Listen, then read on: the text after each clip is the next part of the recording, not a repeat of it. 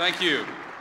Please be seated, ladies and gentlemen. We gathered to celebrate a great victory, a moment when our country has chosen to take the lead in shaping a new world of expanded trade and expanded opportunity.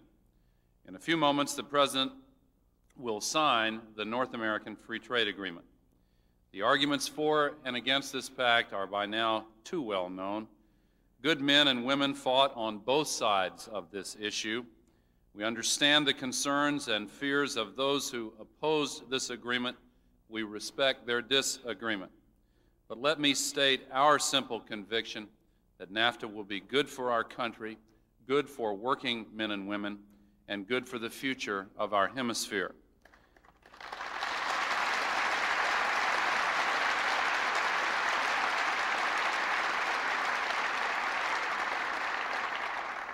Let me briefly acknowledge only a few of the many people who played a critical role in this team effort. The fight for NAFTA was an act of bipartisan leadership, bringing together lawmakers from both parties in both chambers. Those who worked to pass NAFTA are, of course, too numerous to list, but let me particularly acknowledge Speaker Foley and Republican Leader Bob Michel, Republican Whip Newt Gingrich, Representatives Rostenkowski, Hoyer, Fazio, Matsui, Richardson, and Colby, and on the Senate side, Majority Leader Mitchell and Republican Leader Dole, and Senators Baucus, Bradley, Dodd, Chafee, and Danforth. Senators Mitchell and Dole both had previous commitments and could not attend today. The members of the Cabinet and their tireless staffs also played a critical role. I'd like to acknowledge Secretaries Christopher, Benson, Reich, Brown, Browner, Pena, Attorney General Reno, Secretary Cisneros, Madeleine Albright, Secretary Espy, Riley, Shalala, O'Leary, and special thanks to Secretaries Christopher, Benson. Well, this is the same list, I'm sorry. But we appreciate what all of them did. NAFTA was also overwhelmingly supported. Thank you. Whoever made the note on here wanted to make certain we gave extra thanks to the Cabinet. NAFTA was also overwhelmingly supported by governors who know what job creation is all about. Several of them are here today: Governor Finney of Kansas, Governor King of New Mexico, Governor Schaefer of North Dakota. Several mayors are here as well, and we thank them for their presence and for their efforts. It is no secret that the support of hundreds of prominent citizens played an especially important role, and may I single out the debt our nation owes to President Bush, President Carter, President Reagan, President Ford, and President Nixon for their unprecedented support of the NAFTA treaty. It marked a real turning point.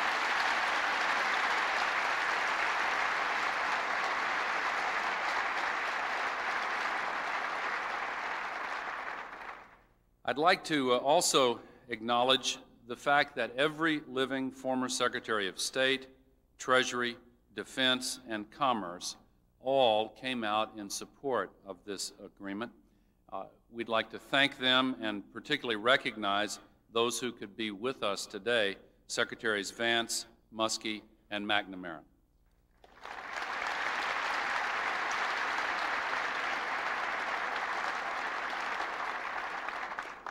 We must also acknowledge the people who really worked hard in the trenches.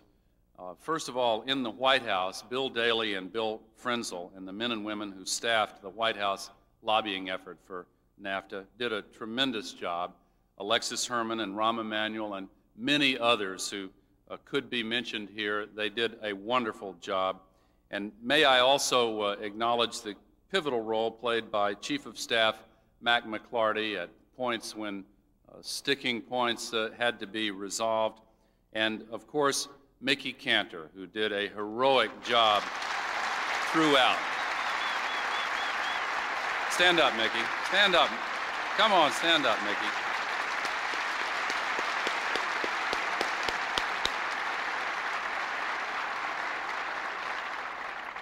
Finally, this was also an extraordinary partnership between the public and private sectors. The members of USA NAFTA and its president, Larry Bossidy, environmental groups such as the National Wildlife Federation, Audubon Society, Natural Resources Defense Council, and others, courageous representatives of working men and women such as the Steelworkers Local at Ellicott Steel, and prominent Americans ranging from Lee Iacocca to Colin Powell to Tip O'Neill, and many others, all did their part. They deserve our thanks. We appreciate the work of all who made this event possible. Now it is my privilege to present to you the person who put together this extraordinary bipartisan coalition, who directed our nation's effort to open this new chapter in our history, the person who played the most important role in passing NAFTA, the President of the United States, Bill Clinton.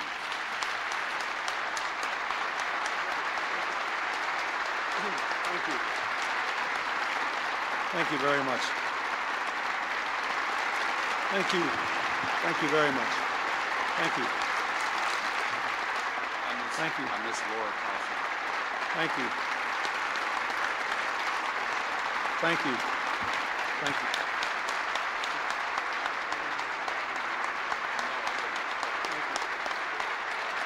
Thank you very much. Thank you. Thank you. Thank you very much. I'm delighted to see all of you here.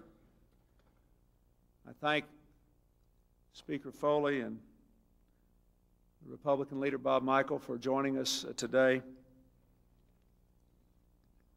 There are so many people to thank, and the Vice President did a marvelous job. I do want to mention, if I might, just three others. Laura Tyson, the Chair of the Council of Economic Advisors, Bob Rubin, the head of my national economic team, and one Republican member of the House that wasn't mentioned, Congressman David Dreyer, who went with me on a rainy day to Louisiana to campaign for NAFTA. There are many others that I might mention, but I thank all of you for what you have done. I also can't help but note that in spite of all the rest of our efforts, there was that magic moment on Larry King, which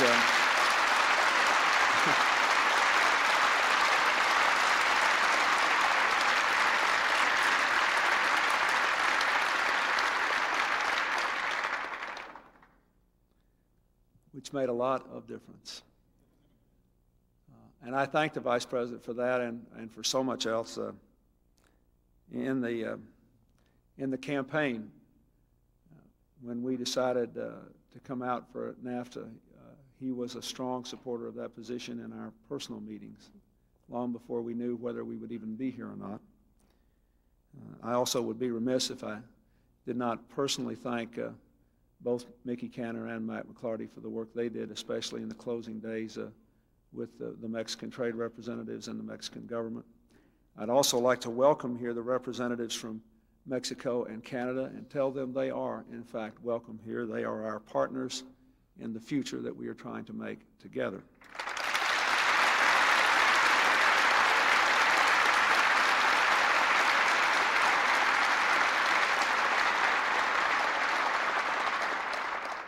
I want to say a special word of thanks to the Cabinet, because we have tried to do something that I have not always seen in the past, and we try to get all of our departments and all of our Cabinet leaders to work together on all the things that we all care about. And a lot of them, therefore, had to take a lot of personal time and business time away from their very busy schedules to do this. I thank the former leaders of our government that were mentioned and our military. I can't help but noting, since General Powell is here, that every senior military officer with whom I spoke about NAFTA was perhaps, they were as a group, perhaps the most intensely supportive of any group I spoke with. And I think it is because they have in their bones the experience of the world of the last several decades, and they knew we could not afford to turn away from our leadership responsibilities and our constructive involvement in the world. And many of them, of course, still in uniform, were not permitted to say that in public and should not have been, but I think I can say that today. I was profoundly personally moved by the remarks that they made.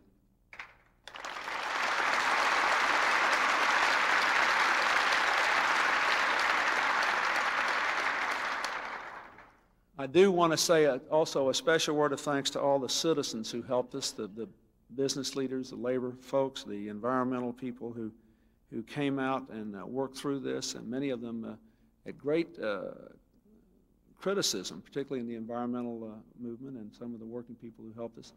And a group that was quite pivotal to our success that I want to acknowledge specifically are the small business people who, many of whom got themselves organized and came forward and tried to help us. They made a real difference.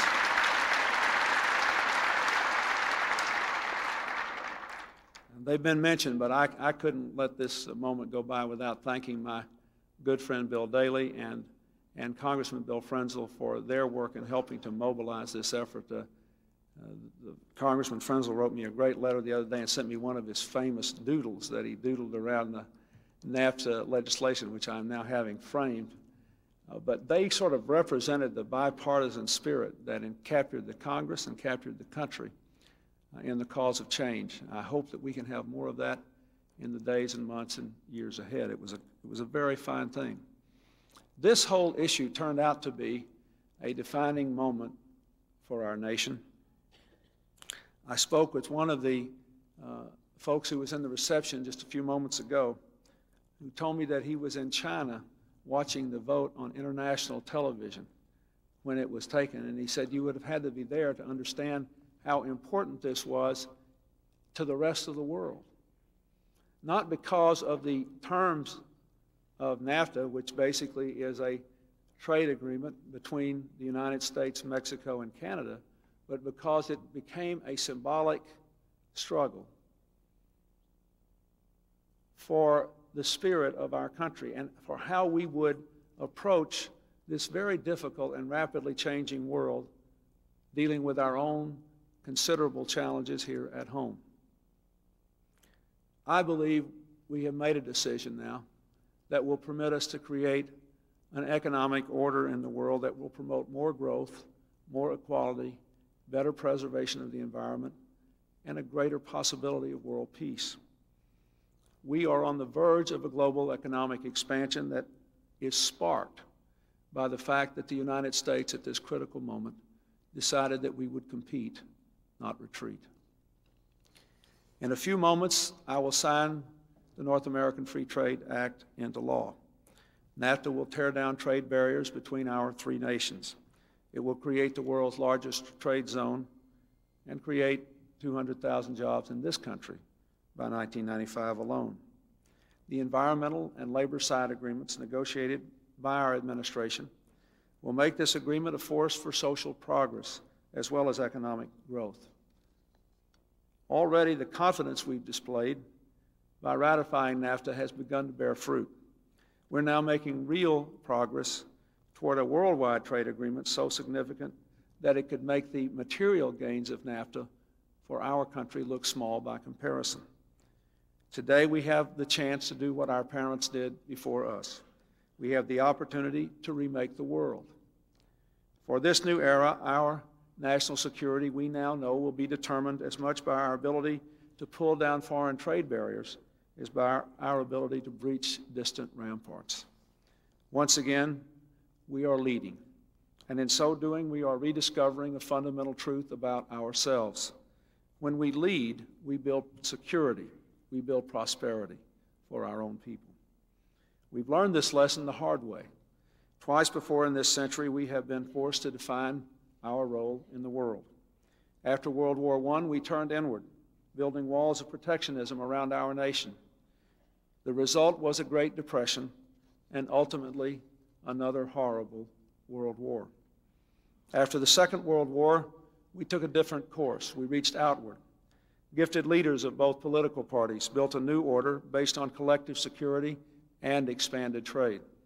They created a foundation of stability and created, in the process, the conditions which led to the explosion of the great American middle class, one of the true economic miracles in the whole history of civilization.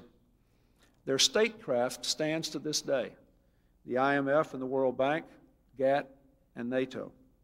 In this very auditorium in 1949, President Harry Truman signed one of the charter documents of this golden era of American leadership, the North Atlantic Treaty that created NATO. In this pact, we hope to create a shield against aggression and the fear of aggression, Truman told his audience, a bulwark which will permit us to get on with the real business of government and society, the business of achieving a fuller and happier life for our citizens. Now the institutions built by Truman and Atchison, by Marshall and Vandenberg, have accomplished their task. The Cold War is over. The grim certitude of the contest with communism has been replaced by the exuberant uncertainty of international economic competition. And the great question of this day is how to ensure security for our people at a time when change is the only constant. Make no mistake, the global economy, with all of its promise and perils, is now the central fact of life for hardworking Americans. It has enriched the lives of millions of Americans, but for too many, those same winds of change have worn away at the basis of their security. For 2 decades, most people have worked harder for less. Seemingly secure jobs have been lost. And while America, once again, is the most productive nation on earth, this productivity itself holds the seeds of further insecurity. After all, productivity means the same people can produce more, or very often that fewer people can produce more. This is the world we face. We cannot stop global change. We cannot repeal the international economic competition that is everywhere. We can only harness the energy to our benefit. Now we must recognize that the only way for a wealthy nation to grow richer is to export, to simply find new customers for the products and services it makes. That, my fellow Americans, is the decision the Congress made when they voted to ratify NAFTA.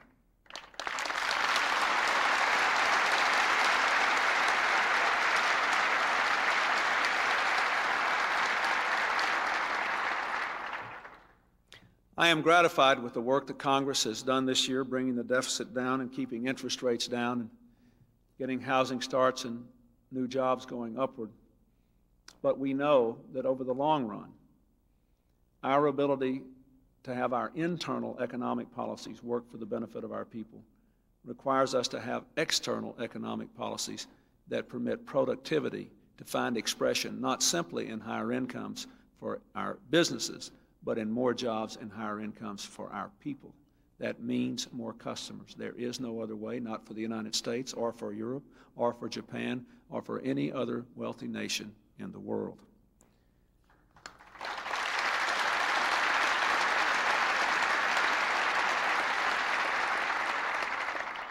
That is why I'm gratified that we had such a good meeting after the NAFTA vote in the House with the Asian Pacific leaders in Washington. I am gratified that, as Vice President Gore and Chief of Staff Mike McClarty announced 2 weeks ago when they met with President Salinas, next year the nations of this hemisphere will gather in an economic summit that will plan how to extend the benefits of trade to the emerging market democracies of all the Americas. And now I'm pleased that we have the opportunity to secure the biggest breakthrough of all. Negotiators from 112 nations are seeking to conclude negotiations on a new round of the General Agreement on Tariffs and Trade. A historic worldwide trade pact, one that would spur a global economic boom, is now within our grasp. Let me be clear. We cannot, nor should we, settle for a bad GATT agreement. But we will not flag in our efforts to secure a good one in these closing days. We are prepared to make our contributions to the success of this negotiation, but we insist that other nations do their part as well. We must not squander this opportunity. I call on all the nations of the world to seize this moment and close the deal on a strong GATT agreement within the next week.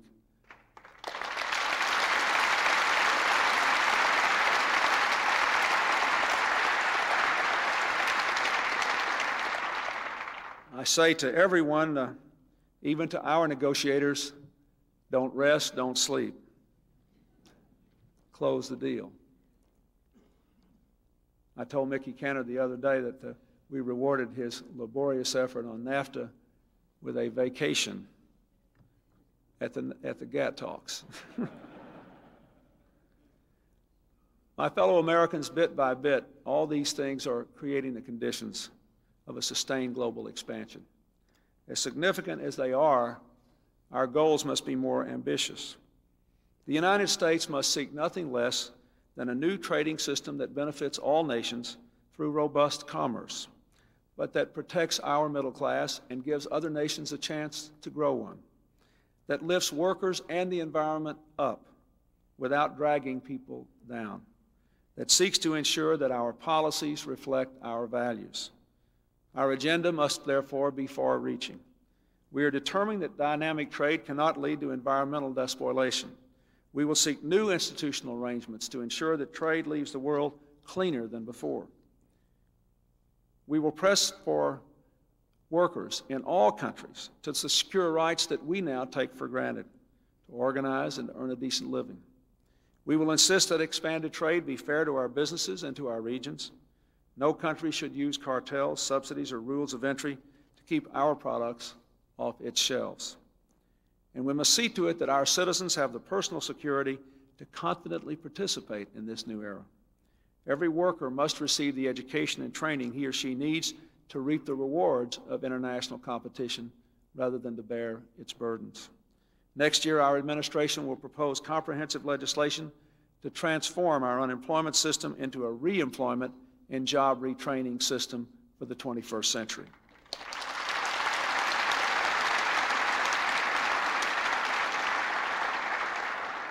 And above all, I say to you, we must seek to reconstruct the broad-based political coalition for expanded trade. For decades, working men and women and their representatives supported policies that brought us prosperity and security. That was because we recognized that expanded trade benefited all of us, but that we have an obligation to protect those workers who do bear the brunt of competition by giving them a chance to be retrained and to go on to a new and different and ultimately more secure and more rewarding way of work. In recent years, this social contract has been sundered. It cannot continue. When I affix my signature to the NAFTA legislation a few moments from now, I do so with this pledge to the men and women of our country who were afraid of these changes and found in their opposition to NAFTA an expression of that fear, what I thought was a wrong expression and what I know was a wrong expression, but nonetheless represented legitimate fears. The gains from this agreement will be your gains too. I ask those who oppose NAFTA to work with us to guarantee that the labor and side agreements are enforced, and I call on all of us who believed in NAFTA to join with me to urge the Congress to create the world's best worker training and retraining system. We owe it to the business community as well as to the working men and women of this country. It means greater productivity, lower unemployment, greater worker efficiency, and higher wages and greater security for our people. We have to do that.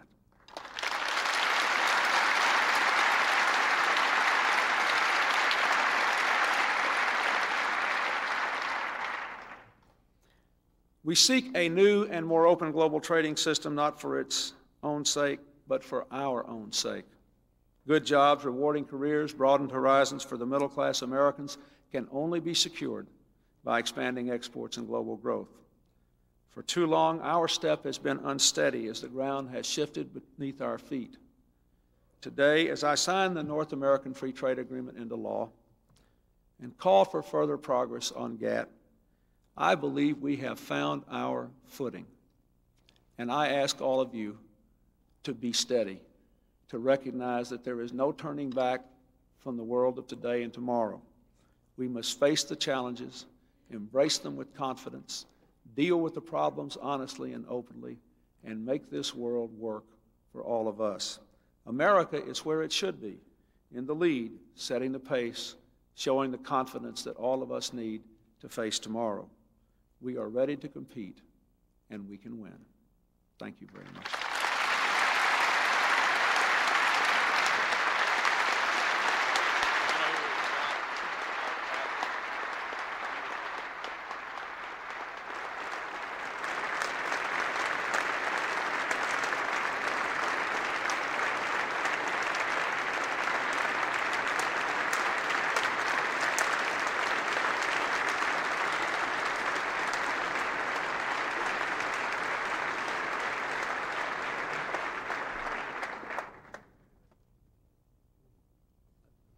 As I sit down to sign this, I do want to say one thing just for the benefit more than anything else of the members of Congress who are here.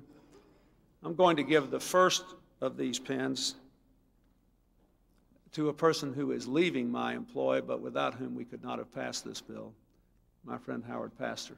Thank you.